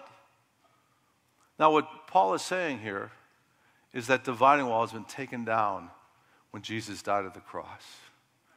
Galatians chapter 3, verse 28 tells us that there is neither Jew nor Greek, there's neither slave nor free man, there's neither male nor female. You're all one in Christ Jesus. Now, what does that have to do with us? We don't have conflict among Jew and Gentile here at Calvary Chapel. As far as I know, we don't. Actually, we're having a Jews for Jesus person come and do our Good Friday service. So what does that have to do with us? Well, the most segregated hour in our culture today here in the United States is the church hour. And I think we need to be people that are saying, no, that's not right. We need to be people that are going with what heaven does. And what heaven does is every tribe, every nation, every people is before the throne of God, and they're worshiping Jesus Christ. When Promise Keepers was really going big time back in the 90s, one of the things, the reason why I think God was blessing that movement of reaching these men, and a lot of men were being reached, and there was a lot of men coming to Christ, and a lot of men were repenting, but a part of what their priorities was racial reconciliation. And they prioritized that, and I think that's one of the reasons why God blessed that movement. I remember I went to a pastor's conference for Promise Keepers that they put on. It was the Georgia Dome in Atlanta, and there was 40,000 pastors there. As I can remember, that's probably the largest gathering of pastors in the history of the church. And I remember some of the greatest Bible teachers in our generation there. Chuck Swindoll was there. Tony Evans was there. E.V. Hill was there. Jack Hayford was there. And then about halfway through the event that we had, they decided to do an altar call for all the pastors of color. The pastors, the African-American pastors, the Asian pastors, all the different races that were different than Caucasian. They had them come forward, and as they came forward, us Caucasian pastors, we cheered for them, and we honored them, and then we prayed for them, and then we worshiped some more with them. And you know what happened? The ceiling of the Georgia Dome opened. No, it didn't really, but it seemed like the ceiling opened with the presence of God falling upon us and the smile of God on that whole thing of just honoring these pastors of color. And you know what? God was pleased with that. And one of the things we should be all about as believers in Jesus Christ is red, yellow, black, or white, every person is precious in God's sight. Amen? The ground is level at the foot of the cross. And that's what Paul's saying about reconciliation here between all races. There's neither Jew nor Gentile. We're one in Christ. Amen? All right, now let's go to the next one. So we got nearness, we got reconciliation. Here's the next one. Peace. Look at verse 17. And he came, and he preached peace to you who are far away, and peace to those who are near. Jesus, we're told in Isaiah 9:6, it says this. It says that for a child will be born to us, a son will be given to us, and the government will rest on his shoulders, and his name will be called Wonderful Counselor, Mighty God, Eternal Father, and what? Prince of Peace. We're told that also in John 14:27 by Jesus, peace I leave with you, my peace I give to you, not as the world gives do I give to you. Don't let your heart be troubled, nor let it be fearful. Peace. Now, there's three kinds of peace that Jesus gives us. First of all, he gives us peace with God. Romans 5:1 says, therefore, having been justified by faith, we have peace with God through our Lord Jesus Christ. Amen? So the first peace we have is peace with God. The second kind of peace we have is peace with one another. We're told in Scripture that we are to be people that are seeking peace with other people. It says in Matthew 5:9, it says that blessed are the peacemakers, for they shall be called sons of God. We're told in Romans chapter 12:18, if possible, so far as it depends on you, what? Be at peace with all men. We're also told that if we're presenting our offering, Matthew 5:23, at the altar, and remember that your brother has something against you, leave your offering there before the altar and go. First be reconciled to your brother, and then come and present your offering. Jesus said that it's so important that we seek peace with other people, that even if you're worshiping and you see that you need to make something right with your brother, make it right with your brother first. So peace with God, peace with other people. But here's the third kind of peace Jesus wants to give. It's peace with yourself. It says in Philippians 4:6, it says, be anxious for nothing, but in everything by prayer and supplication, with thanksgiving, let your requests be made known to God. And here it is. And the peace of God, which surpasses all comprehension, will guard your hearts and your minds in Christ Jesus. Peace with yourself. Peace within yourself.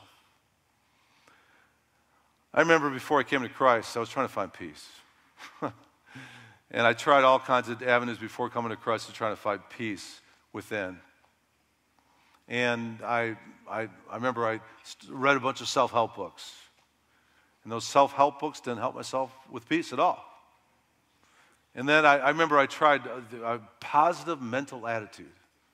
I read this book, The Power of Positive Thinking by Norman Vincent Peale. And there's I think there's some truth in the fact that we need to be people that think positively. We need to be people, as a man thinketh, so he is. And it helped me in regards to thinking more positively, but it didn't bring me peace. And I'm almost ashamed to admit it. I went from that to, this was the 70s, and I heard about this thing called transcendental meditation. And so I tried the TM, Transcendental Meditation, and I tried to twist my legs like they said to twist my legs, and it was like a pretzel. And I go, this is not good, this hurts. And then I did the hum, and I did that, and I realized this is not bringing me peace. This is just weird. And then I came to Christ. And I'll never forget, Jesus fulfilled what he promised to me. He said in Matthew 11, the promise, "Come to me, all who are weary, heavy laden, and I'll give you rest. Take my yoke upon you and learn from me, for I'm gentle and humble in heart, and you will find rest for your souls." Amen? Amen. So it's peace. He brought us peace. And you know, if you want more peace, it's found in the Prince of Peace. And he gives you peace with the Father, with God. He gives you peace, with your relations with others. And then he gives you peace within. It'll guard your heart and mind in Christ Jesus. Now let's go on. After peace, it says, "For through him we have both our access in one Spirit to the Father." Now, here's the fourth word I want to give you. Access. And the word there means this. It means when an official brings you admission to a king. And Jesus is our official. And what he did when he died on the cross, he said, "It is finished," paid in full. And then after he declared that our sins are paid for on the cross, right before he died, he said this, "Father, into thy hands I commit my spirit." And then something incredible happened. The veil in the temple was torn from the top to the bottom. Now that veil was this thick veil in the temple that separated the holy place in the temple from the holy of holy place. And on one day of the year, the high priest was allowed to go into the holy of holy places, and he would go there and he'd sprinkle the blood on the mercy seat that was at the Ark of the Covenant for the sins of the people. Now, we know from Scripture that he would go in there and he would have bells on his robe, and then he'd have a rope around his ankle, and when he'd go in there, that if he wasn't right with God, because of the holiness of God's presence, God would strike him dead. And then they'd hear the bells ring because he'd fall over, and then they'd pull him back out. Anybody else want that job? Boy, wow. But it was the presence of God. And what happened when Jesus died on the cross, that veil was torn from the top to the bottom to tell us that we now have full access to the presence of God 24/7, 365 days a year. And that's why the book of Hebrews says this, Hebrews 10, verse 19, "Therefore, brethren, since we have confidence to enter the holy place by the blood of Jesus, by a new and living way, which he inaugurated for us through the veil, and that is his flesh." Then it also says, Hebrews 4:16, "Therefore, let us draw near with confidence to the throne of grace, so that we may receive mercy and find grace to help in time of need." Jesus has given us access through what he did on the cross to God's presence, and it's a wonderful thing.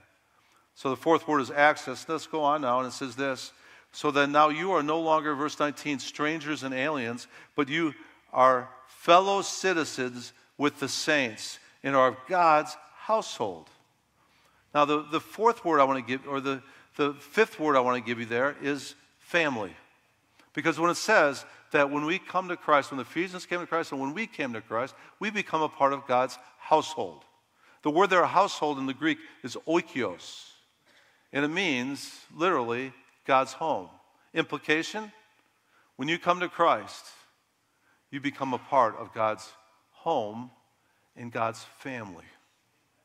And we know that from Romans chapter 8, because Romans chapter 8 tells us, in that beautiful scripture about being part of God's family, for all who are being led by the Spirit of God, these are the sons of God. For you have not received a spirit of slavery leading to fear again, but you've received a spirit of adoption as sons, by which we cry out, Abba, Father. Literally translated, Daddy, Papa. And the Spirit himself testifies with our spirit that we're children of God. And if children, we're heirs also. We're heirs of God, fellow heirs with Christ, if indeed we suffer with him, so that we may be glorified with him. And then Ephesians 1:5 says something very similar. It says, he predestined us to adoption as sons through Jesus Christ to himself, according to the kind intention of his will. When we come to Christ, we become a part of his family. We're adopted, sons and daughters of God. It's a little bit of a stretch, but when I think about becoming a part of God's home, God's family, God's household, I think of my dog Jojo. My dog Jojo, we rescued her in some way. She ended up in the church parking lot here, and we brought her in, and she became the most affectionate dog I've ever had. If I want to get some love, I just got to go spend some time with Jojo. But Jojo, I'm a dog lover, and so Jojo is a part of our family. When we take a dog on, that dog becomes a part of our family. Actually, let's show a picture of Jojo. Right there. There she is right there. Yeah. And how do we know that JoJo's a part of my family? Because JoJo's got her own couch. That's her couch right there. And that's her blanket right there too. And then at nighttime, when I go to bed, what happens is this. I'll go to bed, and our couch is right next to JoJo's couch. And what happens is sometimes, by the way, when we're watching TV, JoJo jumps on the blanket, and she watches TV. I think she watches TV with us. But anyways, when I go to bed at nighttime, I'll go to bed, and I'll hear JoJo jump off the bed, and guess where she goes? She jumps on my couch. And I know that because I'll get up in the morning sometimes, and she leaves the couch. I can hear as I'm getting up, she knows she's not supposed to be on her couch, so she'll leave the couch. But I'll go sit on my couch, and you know what? It's warm. So what I'm saying here is this. JoJo's a part of our family. It's part of our home, part of our household. She gets these privileges. And it's the same with us. As we get into God's family through Christ, we have privileges. That's why it said back in Romans chapter 8 that we're joint heirs with Christ. All that Christ has inherited in heaven, we're going to inherit one day too. We're going to be given immortal, imperishable bodies when we get there. We're going to get the fact that we're going to see him as he is, and we too will be like him. Our sin nature will be taken away. We're going to be in the worship of the Lamb of God and with all the angels of heaven for the rest of eternity. It's going to be amazing. We have so much to look forward to. And because we're a part of God's household, we have these privileges that come with being a part of God's family. Amen? And that's what's being talked about right here. It's wonderful. Let's go on our scripture now. It says, after we're a part of God's household, verse 20, it says, having been built upon with the foundation of the apostles and prophets, Christ Jesus himself being the cornerstone, in whom the whole building being fitted together is growing into a holy temple in the Lord, in whom you also are being built together into a dwelling of God in the Spirit. Now here's the picture. The church is the building. Did you know that this physical building is not the church? We are the building. It says in 1 Peter, it says that we are living stones. And we're making up God's house. And what's going to be causing the growth we need as a church and as individuals? Let's go back to it. And that, by the way, that's our last word, growth. First of all, the foundation for our spiritual lives and for this church needs to be the apostles and prophets. What's that mean? It means the ones that wrote the scripture, that scripture needs to be our foundation. It says in Acts 2:42, the early church continually devoted themselves to the apostles' teaching. And we need to be continually devoting ourselves to God's word. If we're going to grow as a church, we're going to keep devoting ourselves to God's word. If we're going to grow as individuals, we've got to be in God's word, because 1 Peter 2:2 says, like newborn babes, we're to long for the pure milk of the word so that we may grow in respect to our salvation. Growth comes from committing ourselves to God's word. The second thing we see there for growth is Jesus Christ has to be the cornerstone. Now, what's the cornerstone? The cornerstone was the foundation for anything that's being built. And so for this church and for our personal lives, Jesus needs to be our foundation. And then the cornerstone also set the direction. He needs to set the direction for this church and for our lives. Because Proverbs 3:5-6 says, trust in the Lord with all your heart, lean not on your own understanding, in all your ways acknowledge him, And he'll make your path straight, or he'll direct your paths. And then also, if we're going to be this church and these individuals that are growing, we need to realize that it's a work of the Spirit. It says, in whom also you're being built together into a dwelling of God in the Spirit. 2 Corinthians 3, 17 and 18 talks about that as we behold his face. But we all with unveiled face, beholding as a mirror the glory of the Lord, are being transformed into the same image from glory to glory, just as from the Lord, the Spirit. That's what we're all about as a church. As we come together, we want to be a people that are beholding God's glory and people of the Spirit. You know, we're walking in the Spirit because as we're being filled with the Spirit, we're singing and making melody in our hearts to the Lord, we're speaking to one another psalms and hymns, and we're giving thanks to our God. And as we behold him in the Spirit, he changes us from glory to glory into his image. Amen? So what are our words today? Let's go back. First word, let's go back. Nearness. And then as the blood of Christ cleanses us from sin, we have the ability to draw near to God and God draws near to us. Second word, reconciliation. And we need to be people that are seeking reconciliation, and also people of reconciliation with all different people groups, because every tribe and every nation, every people is a part of heaven. Let's bring heaven now to the church today. Then the third word we had was peace. Peace with God, peace with others, peace with ourselves. Amen? And that peace is found in the Prince of Peace, Jesus Christ. Number 4, access. And we have access through the blood of Christ, through the veil being torn in the temple.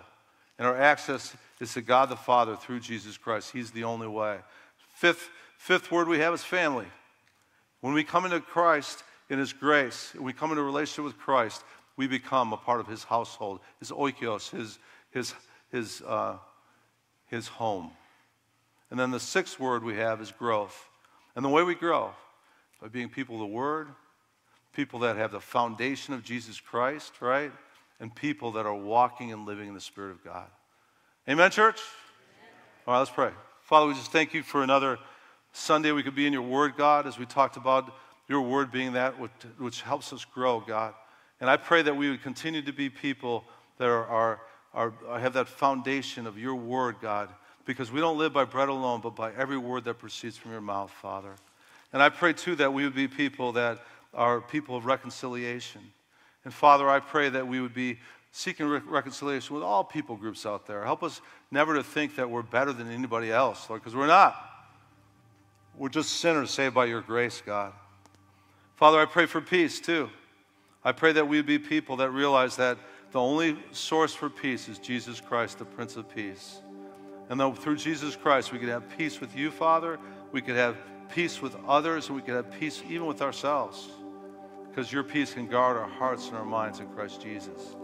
Lord, I pray, too, that we would be people that realize we have the benefit of access to God through Jesus Christ. That the veil has been torn from the top to the bottom. And we could draw near to you through the blood of Christ, because we have that access through what Jesus did on the cross. Father, I thank you, too, for the benefit of family, that we are one family in Christ. We're one in Christ. We thank you for all the privileges that come from being a part of your family, your household, Lord. And lastly, Lord, I pray that we would be a growing people and a growing church. Help us to be people that are, again, just people of your Spirit, people of your Word, people that are allowing you, Jesus, to be our foundation for our lives and for this church. Thank you again, Father, for this Palm Sunday. Thank you, Jesus, for being the King of Kings and the Lord of Lords. Thank you for your word that feeds us, Lord. And again, just thank you for this Easter coming up too, Lord. I pray that as we come into this Easter season, we would just be people that are just celebrating Jesus, because he not only died for our sins, but he rose and he conquered death. And we pray these things now in Jesus' name.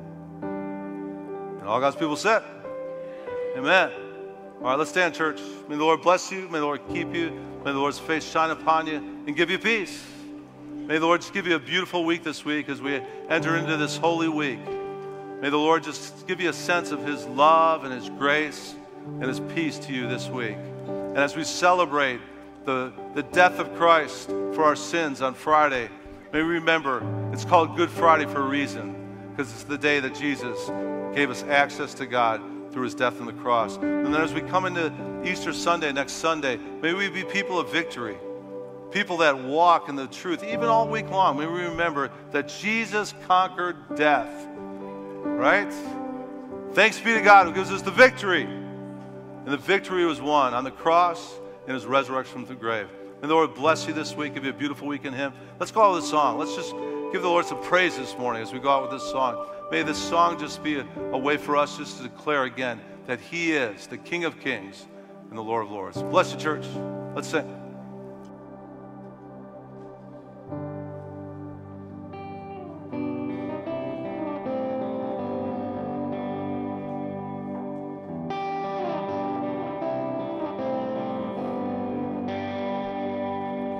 Thank you for the cross that you have carried. Thank you for your blood that was shed. You took the weight of sin upon your shoulders. You sacrificed your life so I could live.